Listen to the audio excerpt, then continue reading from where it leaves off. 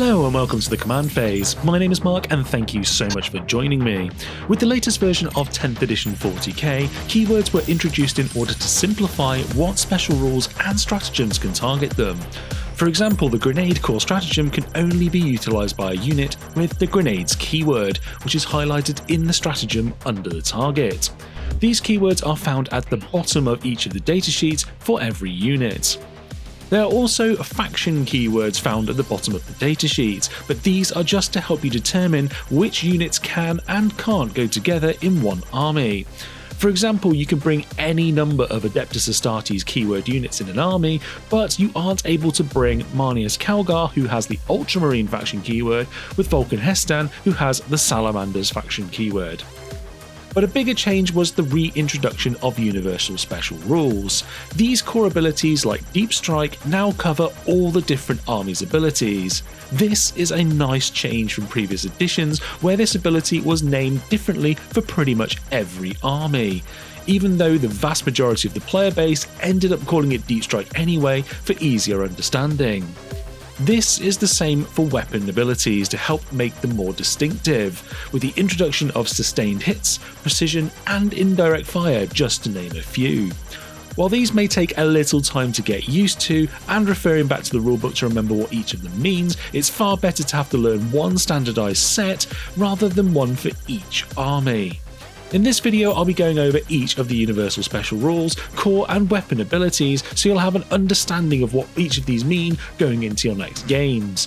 Hopefully this will be a valuable resource for you, and if you wanted to skip to a specific ability, there are timestamps in the description below. So without any further ado, let's get stuck in. Starting off with the universal abilities, we have Deadly Demise. This ability triggers when a unit that has this ability dies. You then roll a d6. If you roll a 6, this unit will deal X mortal wounds to all units within a 6-inch range of the explosion. For example, the Tyranids Tervagon has the Deadly Demise d6 ability, so if you do roll a 6 to trigger it, you would then roll another d6 for the damage number, which if you do roll another 6, could be devastating to either yourself or your opponent. Do note that certain detachments in the game have stratagems that trigger off Deadly Demise. The Corrosive Viscera stratagem for the Crusher Stampede is one example of this, making the explosions happen automatically. Whereas the Orcs have the Careen stratagem to move the vehicle if it does explode, which can be great to get it away from your lines to protect your units, or even right into the middle of your opponents to deal significant damage, which is a pretty cool game moment. The Deep Strike ability allows you to set up your unit in strategic reserves rather than on the board at the start of the game. Then at the end of your movement phase, you can drop them onto the board no closer than 9 inches away from any of your opponent's units. You can of course shoot and charge as normal once you have done so. Unless it's mentioned in the mission rules, turn 1 deep strikes are once again possible.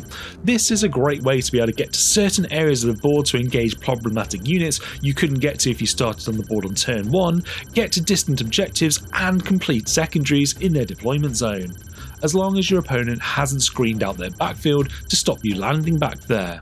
Some units in the game, like Alaris Custodians, have abilities to move back into reserves from the tabletop to be able to deep strike again, allowing you to redeploy them back to a different area of the board where you'll need them. Definitely something to watch out for. Feel No Pain is a really strong defensive ability, allowing units that have failed their save of any kind and taken wounds to potentially mitigate some of that damage. For each point of damage taken, you roll 1d6. If the roll is over the value of X, then that wound is ignored. This can really add to the durability of a unit, especially if they're multi-wound models, as this gives a higher chance of more models in that unit surviving. For example, the Adeptus Sororitas Arcoflagellants have the Feel No Pain 4+ ability on their 2-wound profile, so they would have a 50% chance to negate a lost wound, which in a large squad size would mean your opponent would need to put a lot more shots into them to make sure they go down. Do note that you would get a Feel No Pain roll against any mortal wounds, as this triggers before damage is applied. The fight phase has been split into 2 different steps: fights first and remaining combats. This makes Fight First an incredibly strong defensive ability, especially with the change in the ordering to this step where the defender, not the charging attacker, gets to go first. While charging would make your unit go into the Fight First step compared to those without this ability, if you charged into a unit with Fights First, they would get the first swing, so definitely one to be careful of. Firing Deck is a nice ability to have come into this edition. It allows a number of units embarked inside a transport to fire their weapons depending on the value of the Firing Deck X ability. For example, the Drukhari Raider has Firing Deck 11 on its datasheet, which means that up to 11 Drukhari infantry models would be able to add their weapons to that vehicle's attacks, whereas an Orc Battle Wagon has a massive Firing Deck 22. Just to note, it's the vehicle that makes the attacks, not the passengers, so any buffs or debuffs that apply to the vehicle shooting will do so to these shots too. If every model in a unit has the Infiltrator's ability, they can be deployed anywhere on the board more than 9 inches away from an enemy unit. This is a fairly straightforward ability and can be very strong in getting an early advantage to board control on objectives, or if you're lucky enough to get the first turn, get stuck in really quickly. Many characters in 10th edition have the Leader ability. This allows them to join other squads during deployment, often providing buffs to that unit. The unit they join then become the character's bodyguard, protecting the character from almost all attacks until all of that unit has been destroyed. We will cover precision later on in the video, which you'll be able to find easily enough with the video chapters below.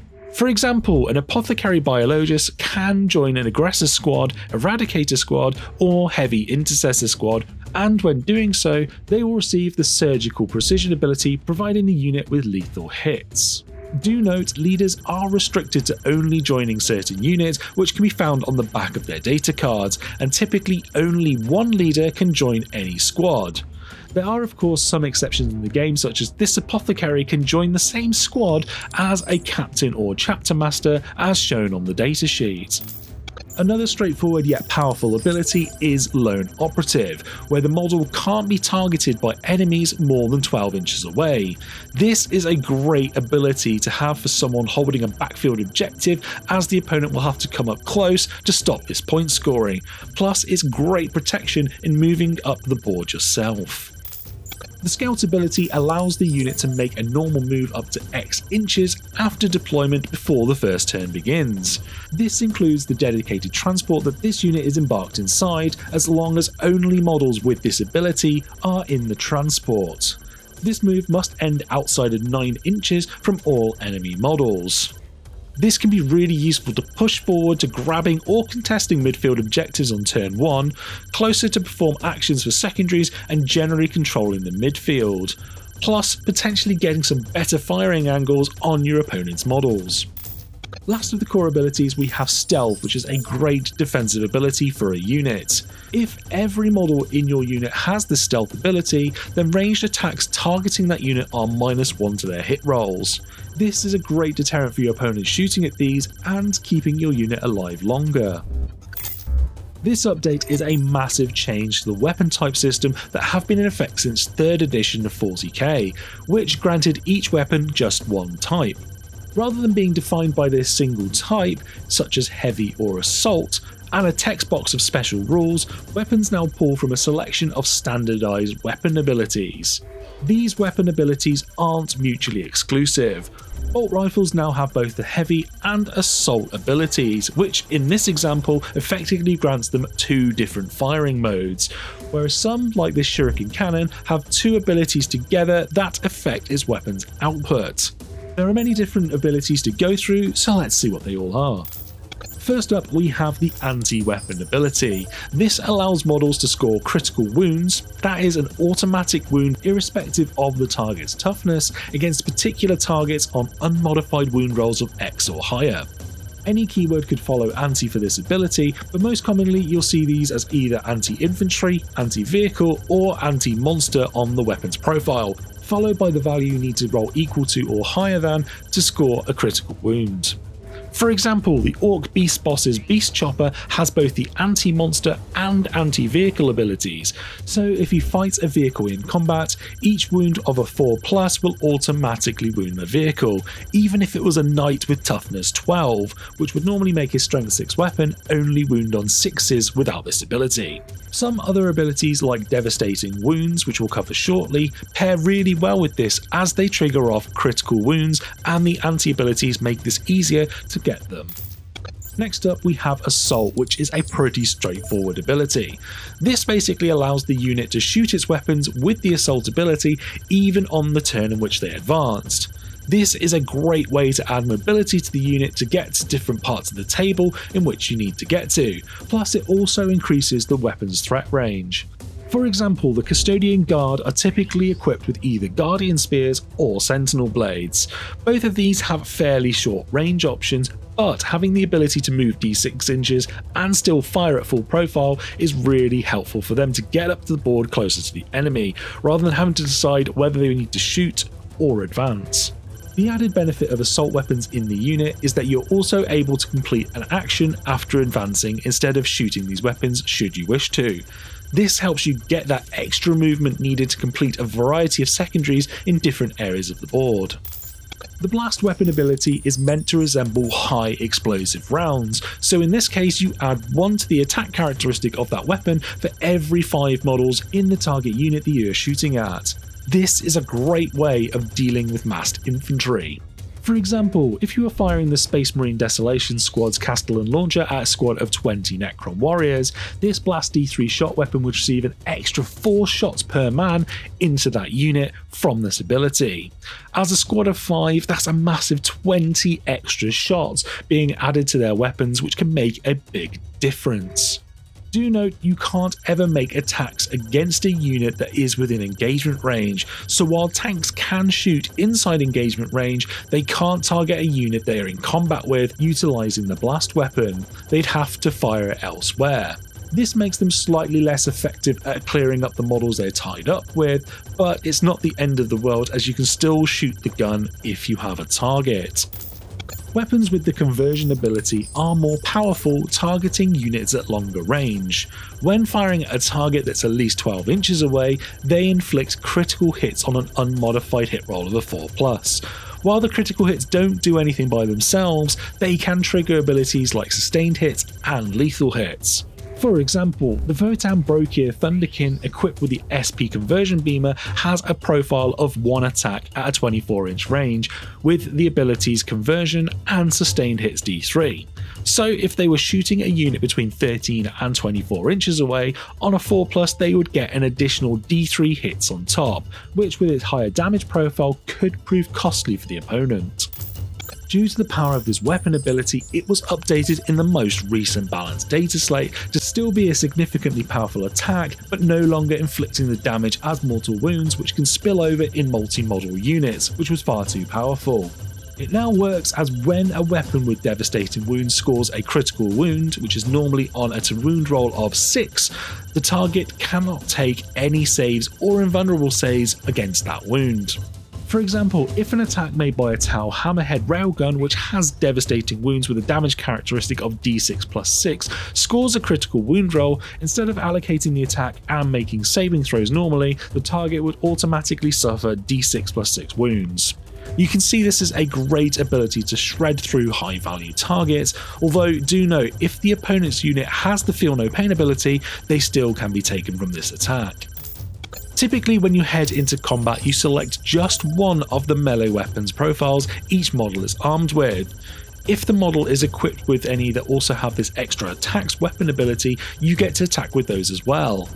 Do note there is no way to modify the number of attacks you make with these weapons. For example, if you're using the Chaos Demon's Keeper of Secrets in combat, you would select the Wit Stealer Sword for your attacking weapon. You'd also then be able to attack with the Ritual Knife and Snapping Claws on top with their specific number of attacks. The Hazardous Weapon ability is one for the risk rewarders out there. When you need to get that little bit of extra damage through, you can choose to fire this weapon profile instead, with the risk of killing the firing model or inflicting mortal wounds to a character, monster or vehicle firing it. After you have fired your weapon, you roll 1d6 for each hazardous weapon being fired. For each roll of a 1, you will deal 3 mortal wounds to a character, monster or vehicle, or otherwise you'd remove 1 model. For example, the Adeptus Mechanicus Cataphron Destroyers have their Plasma Culverin weapon with the 2 profiles. You get +1 strength, AP and damage by choosing the supercharged hazardous mode, but each roll of a 1 in the resulting test at the end of shooting will kill 1 destroyer. In the right circumstances, it may well be worth the risk. Do note that if a character firing a hazardous weapon is attached to a unit and you roll a 1, you must still apply those mortals to that leader. You can't offload the plasma overspill onto your troops. The heavy weapon ability is next, and this one is pretty straightforward to remember. Each time a unit firing a weapon with this ability remains stationary, add 1 to the hit roll. Else, if you did move, you can just fire it at your normal ballistic skill, which is a positive from the last edition. For example, the Adeptus Sororitas Battle Sister Squad can take a multi-melter. This hits at 1 ballistic skill worse than the typical melter gun due to the size of the weapon. Yet, if you remain stationary, you'd be back hitting on the same 3-up ballistic skill. For tanks like this Exorcist, the missile launcher also has the heavy ability, typically hitting on a 3+, but if you remain stationary, you'll be hitting on a 2+ if you can see the target, which really adds the reliability of the weapon if you did remain still. Plus, it also helps to negate the indirect fire hit roll modifier, which we'll cover shortly. It's a nice bonus to have if you can find a way to remain stationary, although you can then weigh up whether you need the movement more to potentially open up line of sight on the target. Cover is pretty commonplace in 10th edition of 40k, so having a weapon ability that's able to ignore all of these benefits to their armor save really helps you to get your damage through. For example, the Eldari Dark Reaper's Shuriken Cannon has the Ignores cover ability, meaning their -1 to enemies' armor would have to be taken into account when resolving the attacks, instead of being negated by the +1 armor save that cover would typically provide. Put simply, weapons with the indirect fire ability don't need to have line of sight to the target they are firing at, but you do suffer a -1 to hit penalty, and the enemy unit will gain the benefit of cover to this attack. Typically this is +1 to their armor save, although this does not apply to models with a save of 3 up or better against attacks with AP of 0. And multiple instances of cover are not cumulative. For example, an Astra Militarum Basilisk Earthshaker Cannon has the indirect weapon ability. It can pretty much hit anywhere on the map, and will be doing so on a 5 to hit rather than a 4 for a target it cannot see. Although, as mentioned earlier, as it also has the heavy weapon ability, it will get +1 to hit if it remains stationary. Its -2 AP will be negated slightly by cover, making it effectively -1 AP when shooting indirectly. These weapons can be a really good way to throw extra damage onto units your opponent is trying to keep safe, or utilising in scoring objectives in their backfield where you normally wouldn't be able to shoot them. Purely a close combat ability, Lance gives the user +1 to wound when it's made a charge move. This is a great way of inflicting some more damage in the combat step and allows units to punch up against tougher enemies. For example, the Astra Militarum Attilan Rough Riders have a variety of options here, but the Hunting Lance with the melter tip, which would be wounding a toughness 12 vehicle on a 5, would now be on a 4+ instead, as long as it charged, which can make a big difference. You'll just want to be making sure that you set these up to be able to charge to gain that benefit rather than being charged yourself. Lethal Hits is up next, and weapons with this ability will automatically wound the target on a critical hit roll, i.e. an unmodified hit roll of a 6. This is a fantastic way to get some damage in on a target you wouldn't normally be able to wound that easily, or just making sure you get some guaranteed damage before you roll the remaining wound rolls. For example, Death Guard Poxwalkers in combat using their improvised weapons have the Lethal Hits ability. Hitting on a 5+ with Strength 3 and AP 0, they aren't going to be doing a huge amount of damage on their own, especially if they had to wound roll as well. But with Lethal Hits here, 50% of their hitting rolls will guarantee some wounds getting through to the opponent's armor saves. This could really add up depending on the squad size. Do note that these lethal hits do not count as critical wounds if you have the devastating wounds ability. These will count as normal wounds. Also, if a weapon has both lethal hits and sustained hits and it scores a critical hit, it will cause one automatic wound and generate one or more additional hits that must be rolled to wound as normal. As far as I'm aware, we've only seen the weapon ability Linked Fire on the Eldari Fire Prism datasheet for its Prism Cannon's Focused Lances attack. This could just be a faction specific ability, but it may well appear in the future elsewhere. This allows one fire prism to draw line of sight and measure range to a target from another fire prism that the firing one can see, in essence relaying the message of where to strike. Up next we have the high damage shots from the weapons with the Melter X ability. These weapons do an additional X damage to the target within half of their weapon's range. For example, the Drukhari Reavers have the option of a Heat Lance, which has the Melter 3 ability, so if this weapon manages to wound a target that is within 9 inches of it, then it will do d6 plus 3 damage rather than the typical d6 if outside the 9-inch range. These weapons can provide a significant boost to killing power on higher toughness units like monsters and vehicles, although potentially danger close if you didn't manage to remove the target. You may well find it difficult to get your melter units into that kind of range in the first place, so if you do, make sure the shots count. Next up we have the pistol weapon abilities, and you guessed it, these will be found on the close range firearms. This works in exactly the same way as it did in 9th. You can fire these weapons while in engagement range of enemy units, but only at units you're in engagement range with. If you choose to fire your pistol outside of combat, you can't fire any other ranged weapons that turn. For example, if this Black Templar Primaris Crusader squad decided to shoot their bolt pistols outside of combat, they couldn't utilise any of the other weapons they are equipped with, but inside of combat they're able to shoot the closest target they're engaged with if they're stuck in a prolonged combat and can try to get a little bit of extra chip damage through. This can be pretty handy in this niche case when you aren't able to fire any of your other weapons.